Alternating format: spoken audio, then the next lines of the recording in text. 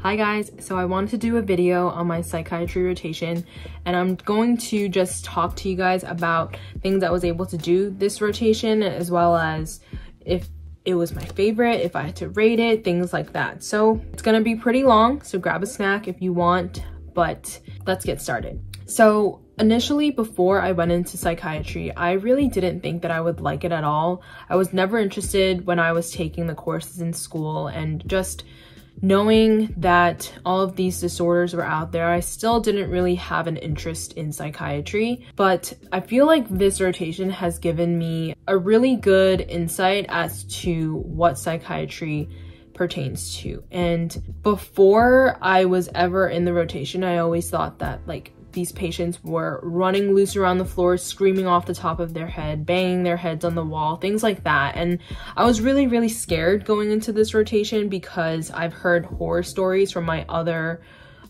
classmates. But I will say that none of that had happened, and I was really surprised because these patients were very calm, mostly because they were medicated. Sometimes there would be codes, but for the most part, I didn't witness anything super violent.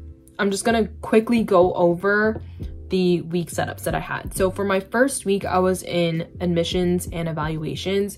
This is basically where the EMS will take the patient, and the PA or the doctor there will talk to the patient as well as the social worker, and we will come up with a plan where they're gonna go, and then once there's availability in the inpatient units, the patient will go upstairs. My second and third week there, I was in inpatient adult psychiatry, and here you really just see patients from 18 and above, male and female gender. There's no discrepancy there. My fourth week, I was in partial, which is a program that basically takes patients who are in child adolescent psychiatry inpatient, and now they're trying to transition back to going back to school, back to home. And the partial program is exactly what it sounds like. You're partially at home and partially in the hospital. So during the day, you come to the hospital, you do schoolwork, you do therapy, you talk to other classmates, things like that. At the end of the day, your parents come and pick you up, and you go home, you sleep. Your parents get to monitor you. If they have any questions, they can call the doctor. And then my last 2 weeks there, for my fifth and sixth week, I was in inpatient again, but now I was there for adolescent and child psychiatry. And this, I think, was ranging from 10 to about 17 years old. So they are very young, and it was crazy to see just how many medications some of these kids were on. So I would say that my favorite section of this rotation was definitely inpatient, whether that be adult or adolescent, just because I was able to see the patients every day, and it gave me a bit of continuity with the patient because I would be able to write their notes as well. And it really helped me to learn their case and really understand them as a person. Whereas in partial, when I only see them once a week, it's very hard to build that rapport as a provider who was only there for 1 week. So I really only saw those patients once. And sometimes I felt like the patients were withholding information, or they just weren't super open to indulging on everything about them, which I completely understand, because if you told me that I was going to go to my doctor and then they were going to have a student in the room that I've never met before, I don't know how open I would be about asking certain questions. In this rotation, I was actually able to do a lot. I was able to write notes in the EMR, which I've never gotten a chance to do before. So in emergency and OB-GYN, I was never able to write notes, but I could see the notes, see the lab values, the orders, as well as imaging, things like that. Also, this hospital used a super old EMR system, so I had to get training for that beforehand, and if I did not, I literally would be so lost navigating that thing, because I don't know about you guys, but if you were born before the 2000s, if you remember what Windows looked like, that's exactly what the EMR system looked like. So it was just crazy to me that that program was still running, but it was. Yep, so I was able to write the HPI as well as the assessment and plan for the patients, and then I would save them, and the attending physician would either sign my note, make some edits, and then sign it, or they would just leave it in my name, which I wasn't really sure how that happened, but I think that day the doctor didn't see the patient, and so they just left my note there. As for hours on this rotation, I was there 5 days a week, and I went in around 8:39 and then was going home around 3 or 4 o'clock.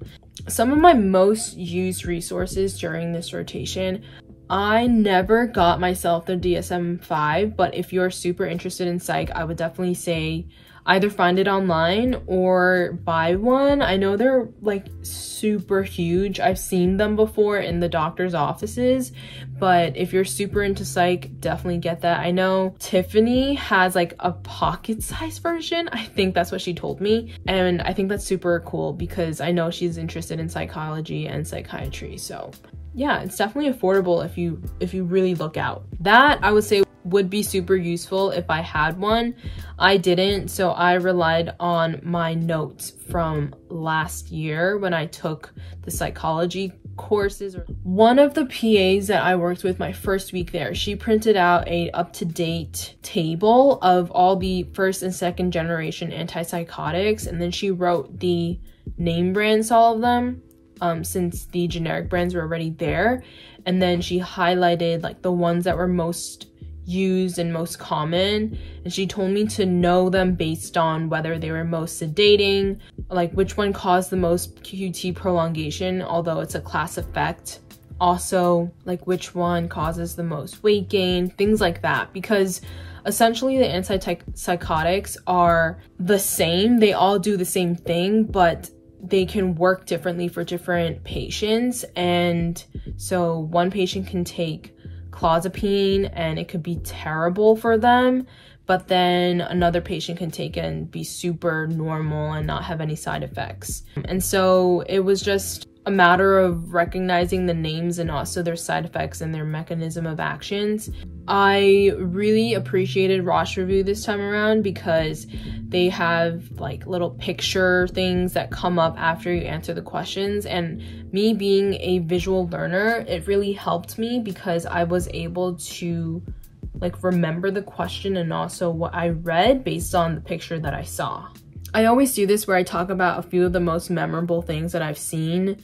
The first being bipolar disorder, because this was the very first patient that I ever saw, and I've never seen anyone with bipolar disorder before, and they were going through their acute manic phase. So to see someone just be so hyperactive and also tell me their delusions and hallucinations was so crazy, because the patient made it sound so persuadable. It just seems so real, and I think that was just one of the things that stood out to me because I've never seen that before.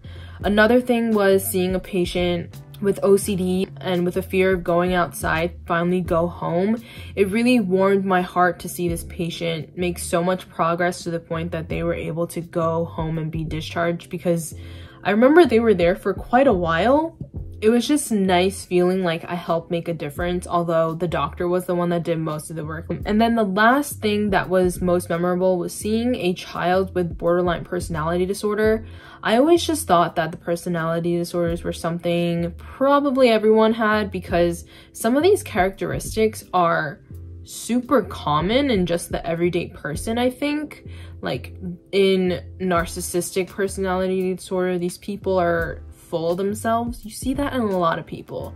There's also people who are avoidant, where they just tend to not want to engage in certain things, and you know, like that's, everyone does that. So I just always thought that they were super mild. This patient that I saw was textbook personality disorder, and it was so crazy because the patient had such a big effect on the family, and I think it's mostly because the patient was a child, and it was just a lot for me to see because I never knew that that disorder can go to this extent and how much an effect it would have on the family.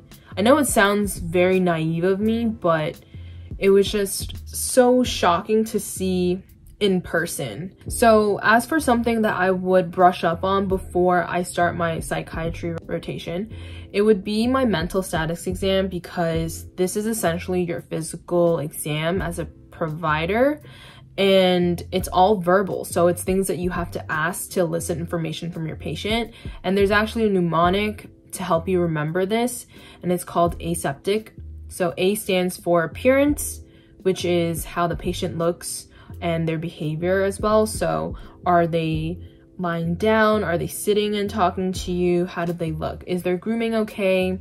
Are they like wearing appropriate clothes in front of you? And then you have S, which stands for speech. So is their speech fast paced? Is it pressured? How is their rate, fluency, tone, latency, things like that. Some patients will be super quiet and they just like won't talk that loud and they'll mumble. And then you have patients that are just like super hyper and like will talk really, really fast and say like, oh my gosh, I really love today. Today's weather is so great. I love this. I love that. That was just a lot for me. Oh my gosh. There are some patients that will just take a really long time to answer you. So if you ask them a question, they'll kind of stare into space and then slowly answer you. So everything is so different, and I think it's really memorable when you see them in person because it will really stick in your mind at that point. E, which stands for emotion. So this is when you would ask the patient about their mood and their affect.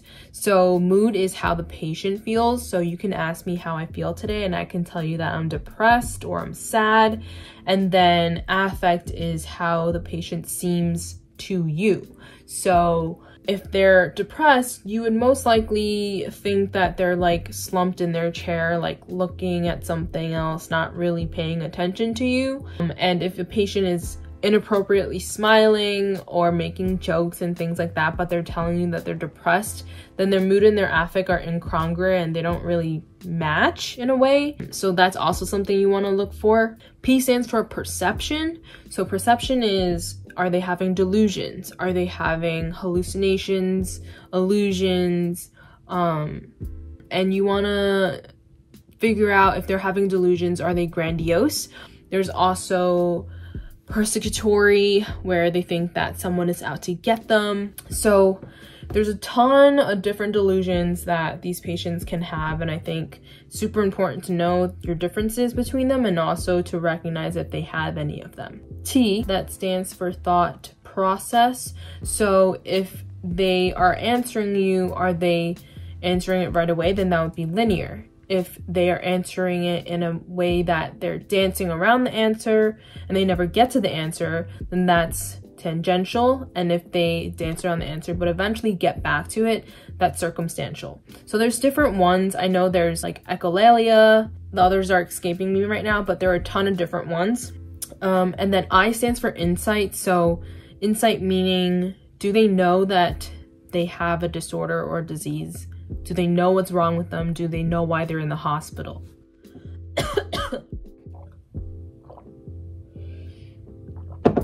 my god, I've been talking for too long.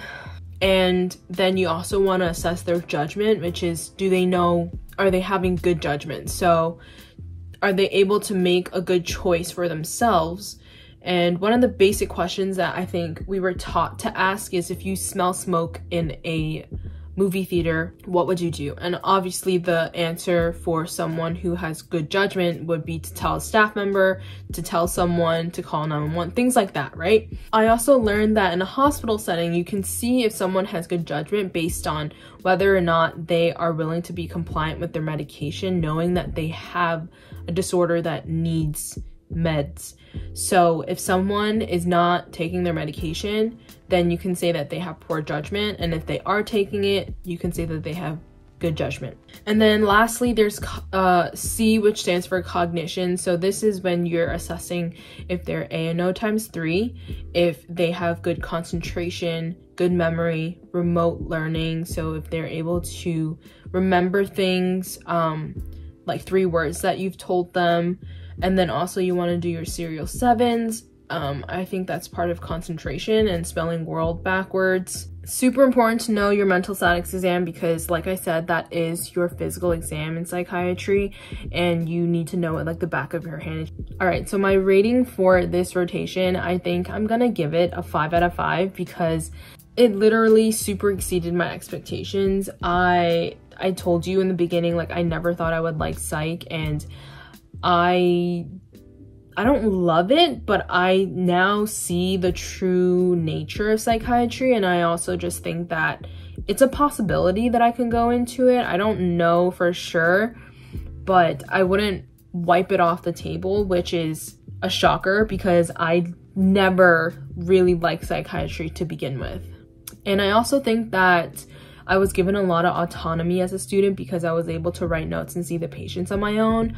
I was able to really just, you know, be myself around the patient, and yeah, I really like the fact that I was able to do that. That wraps up this end of this video. I hope you guys enjoyed this one. My next rotation is going to be something very exciting. If you already have seen my vlog, I don't know if I've said it in the vlog, but I'm really excited for that one. And I think I'm gonna vlog it as much as I can. Stay tuned for those videos, but I think that's gonna be it for this one. So I will see you guys in the next video. Bye!